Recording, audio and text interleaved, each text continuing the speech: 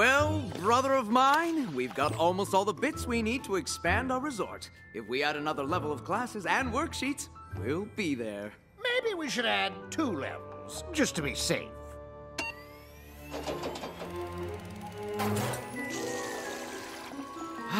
It's a thing of beauty. But I was thinking, what if we added another extreme pool slide here? Sure, as long as the pipes for the musical chocolate fountain go through here. But shouldn't it go closer to the pudding hot tub here? A fair point, but what? I knew your school was a scam.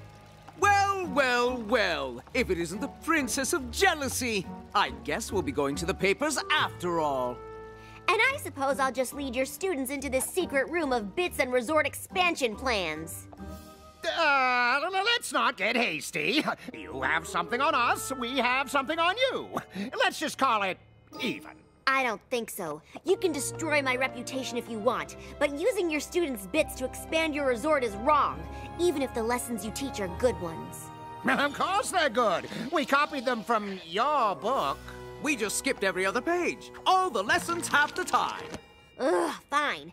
If you really want to call it even, give back the bits and stop charging for my lessons. Then you can teach them as much as you like. Nah, running a school is more work than we thought. Besides, we almost have everything we need. I think not. Plainity? My star pupil? Not plainity, but rarity! Who? We decided to bring some pony else here to listen to everything you just said. Hey, Star Swirl! We were just about to... Return the bits you've collected from your students and close your school? Yeah, that.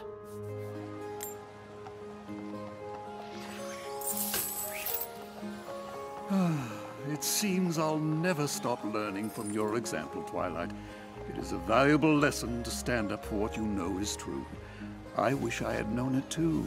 Thanks for returning our bits. But how are we going to learn about friendship now? Well, I can refer you to a fairly reputable establishment just outside of Ponyville. I'm quite certain the head mayor would consider letting you in. Of course, if I ever go to a school again, I'll make sure it's yours. In friendship, Star Swirl. I still don't understand how Flim Flam could have gotten a copy of your book. I finished straightening up in the library. Professor Rarity, I just wanted to make sure you're definitely keeping these. But of course, darling. If there's one thing I learned at Friendship University, it is not to give up when you know what's right. And I know teaching friendship through sewing is right. I just need to figure out how.